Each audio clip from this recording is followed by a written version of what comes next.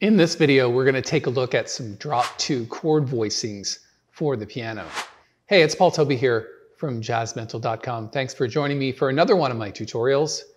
The drop 2 voicings are important for a couple of reasons. The first one is if you want to make nice chords underneath a melody, in other words, put a chord under each note of the melody, this is a good system to use. And also if you're doing arranging, for example, you've got 4 or more instruments and you want to assign different notes to each player. So what we're going to do first is take a look at a simple drop 2 explanation.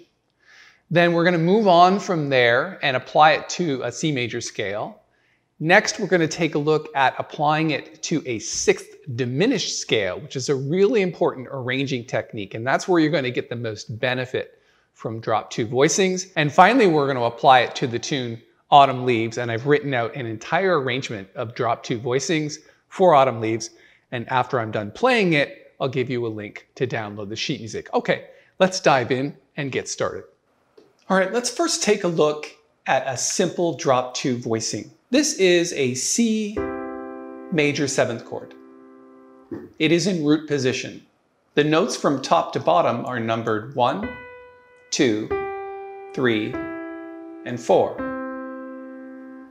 Like any voicing, D minor 7th, the top note is 1, then 2, 3, and 4. So drop 2 simply means to take the second note of the chord, which is this one, and put it down an octave, and play it with the other hand. So again, with D minor 7th, take the second note and put it at the bottom. E minor 7th.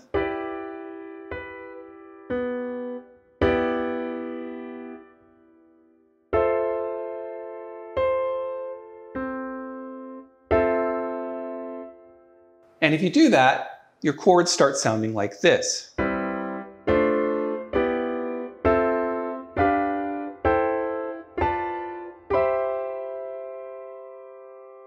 Now that sounds great and everything, but that's not the most standard use of a drop 2 voicing. When we're using drop 2 voicings, we're usually using them to reharmonize or add chords to melody notes. And the best way to do that is to utilize what I call the 6th diminished scale. Well, it's actually not what I call it, it's what everyone calls it. In C major, this would be a C6th chord. So instead of a major 7th, it's a C6.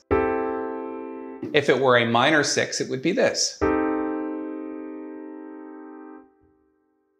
And so if you have a C 6th diminished scale or a C major 6th diminished scale, this would be the first chord. And then every other note in the scale would be a diminished chord. So where does that come from? Well, the answer is if we look at a C chord itself and we go to the dominant of C, it would be a G or a G7 chord.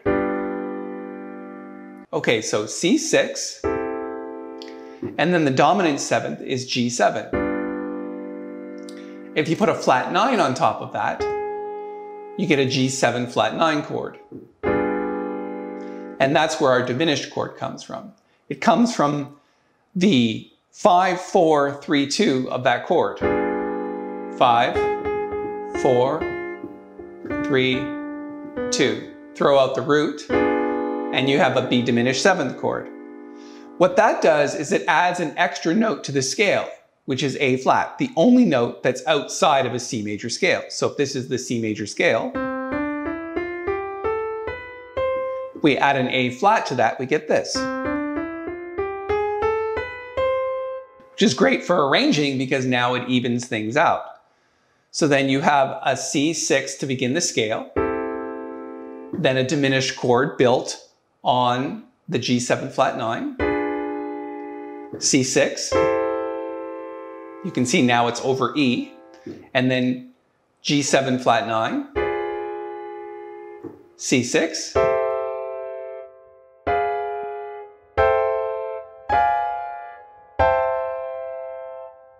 And this becomes really interesting for arranging because now we can use our drop 2 voicing and take the second note, which is the G, and throw that down in the bass.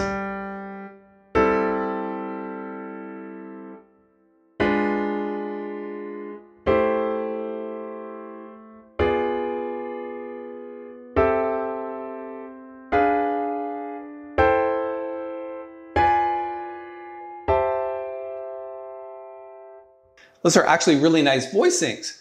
So for example, in a song, if we had a C chord for a couple of bars and there was melody notes going through there, so where those melody notes fall in the scale is where you actually would choose between a C sixth chord and a B diminished chord, or a G7 flat 9 chord, as it were. So if our melody was this,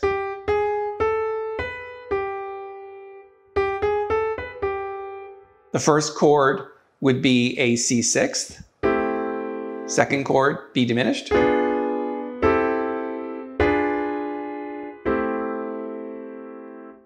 and that's how arranging works. And drop 2s are very important because they separate the notes more, making it less of a cluster. So for example, if you have saxophones playing the higher end, trombones might be playing the note in the bottom. Once you understand all of that, then you can start approaching tunes like Autumn Leaves. And what I've done here is rearrange the melody based on the chords that are coming up. Now, it's not always a perfect science, so there are sometimes notes that fall outside of the scale, but for the most part, it works out just fine.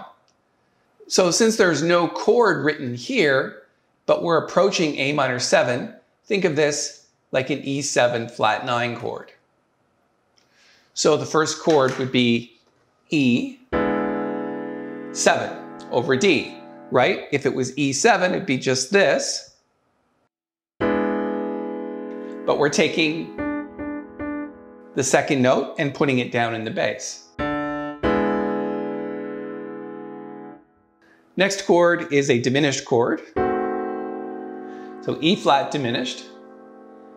And then the next chord is another diminished chord because it doesn't really fit the scale to use any other chord. And then we're getting to our A minor 6 chord. Dropping down to the D7 chord, then a diminished, and then D7 to G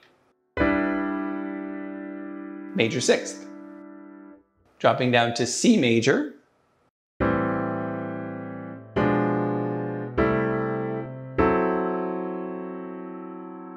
so the rules are, if it falls in the scale of the major 6th or minor 6th, then use the 6th diminished scale for each of those.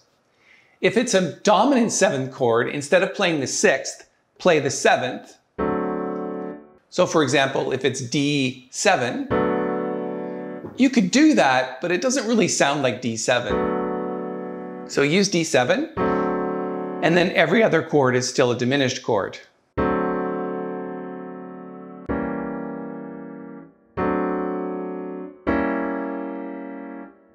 And if the melody notes fall outside of the scale completely, then just use another diminished chord for that note. So you could have 2 diminished chords in a row trying to cover the actual melody. And that's really the basic rules of drop 2 voicings using the 6th diminished scale. What I'd like to do is play it for you on the piano. I've put together the entire melody for Autumn Leaves using drop 2 voicings. And then after that, I'm going to play a chorus of solo just to get you excited about the tune. And when we come back, I'll put a link to download the sheet music.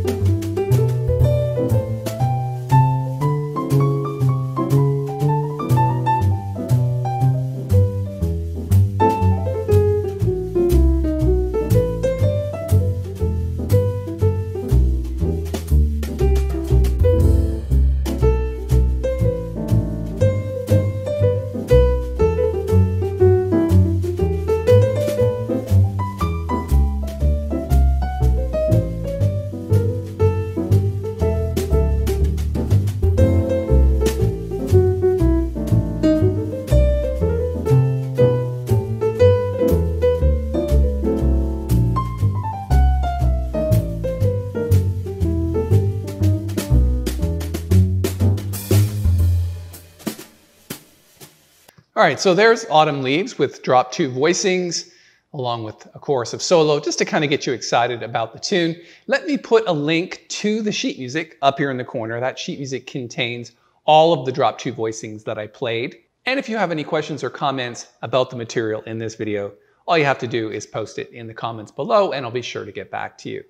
So a couple of things before we go. If you're over at jazzmentl.com downloading that sheet music, please check out some of the other sheet music and backing track offerings that we have over there. And if you'd like to join the mailing list, we'll be notifying you of some upcoming masterclasses that we've got going on. Okay, if you like this video, please give it a thumbs up. That would really help the channel. And if you'd like to subscribe to the channel, all you have to do is hit the little bell when you subscribe, and we will notify you of all of the upcoming videos that we're making. Thanks so much for your time. I really appreciate it. I will see you in the next tutorial.